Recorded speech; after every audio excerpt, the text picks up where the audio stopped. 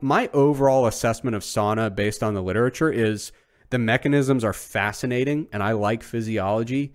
I think it probably has modest positive health benefits related to cardiometabolic health and cardiovascular health. I certainly don't view it as a replacement for exercise or physical activity.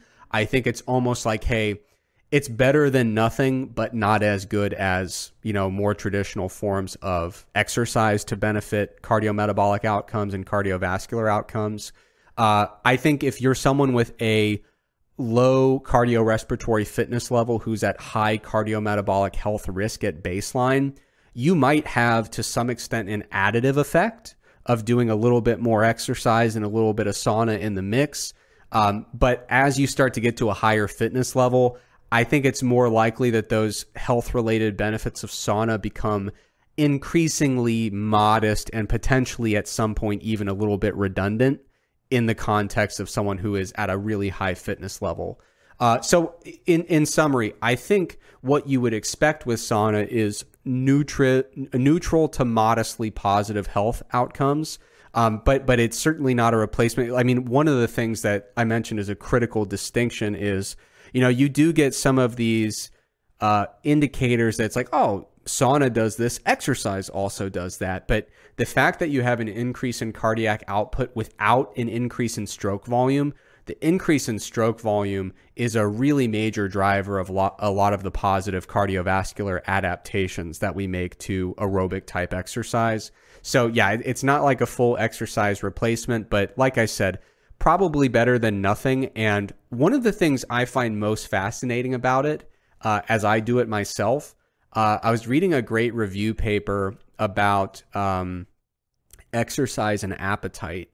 And they were suggesting in that review paper that the increase in body heat that we experience during exercise might play a causative role in suppressing appetite after exercise acutely.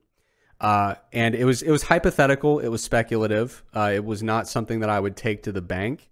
But I have noticed that when I do sauna, it does seem to transiently blunt my appetite to some extent, which I think is really fascinating. It's something I've noticed with sauna, but I don't particularly notice with exercise, to be honest.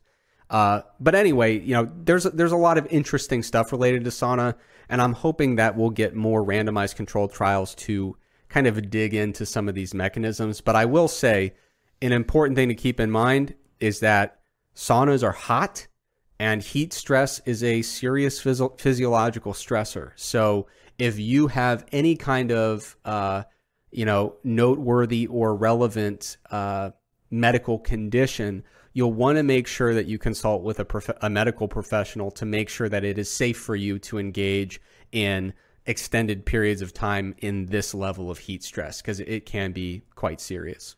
I'm curious, the body heat and appetite thing, I would want to read that paper. What occurs to me, because I also don't want to eat after I get really hot.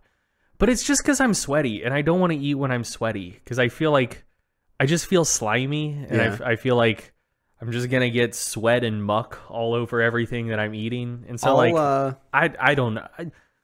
I wonder if you could completely shut down sweat, but still make people hot if you would see the same impact. Well, good luck running that study. I'm sure the IRB would love that. We're gonna introduce heat stress and then remove the human mechanism to actually dissipate heat. Yeah, just figure out how quickly the subjects in that study can learn how to pant. Exactly. Yeah. I'll put that review in the show notes that was talking more about exercise and heat and appetite. That wasn't the main focus of the paper. It was one subsection. But yeah, I'll put that in the show notes and I'll send it to you after the show and you can take a look at it. Maybe we'll revisit on the show later. Like I said, that to me is something I was like, oh, that's an interesting thing. I do the sauna because I like it, but I have noticed that I do have some notable appetite suppression for a couple hours afterward. Mm-hmm. Now, I'm not in a calorie deficit. I'm just at maintenance level. So it's very possible that once you get into a deficit, it's just like, whatever, you're still hungry. Like, Yeah. It is interesting. Like, if there's one thing you learn from bodybuilding, it's that a severe calorie deficit combined with low body fat can cut through damn near anything. Like, Yeah. Well, so after after a hard workout in the heat, after I go play basketball, whatever, I do want to consume calories, like just some sort of like calorific beverage. yeah, But I don't want to put food in my mouth. yeah. So yeah, I feel like I am experiencing physiological hunger, but I just feel gross if I eat while I'm very sweaty. Yeah. Well, yeah, we'll maybe revisit that, but at the bare minimum, I'll put that link in the show notes and people can engage in the controversy and form their own opinion. Sounds good. But yeah, so sauna, like I said, neutral to modestly positive health benefits. I think it's a lovely cultural practice. I think it's very fun and cool. There seems to be a social element in certain countries that is, really cool. Like, I kind of wish we had it here. And I love doing sauna because I think it feels great. And like I said, yeah, maybe you get some minor health benefits from it, maybe not. But as long as there's no contraindication, as long as you don't have a relevant medical issue that would prevent you from using sauna, I certainly see no reason to restrict yourself from doing something that can be very enjoyable, very relaxing.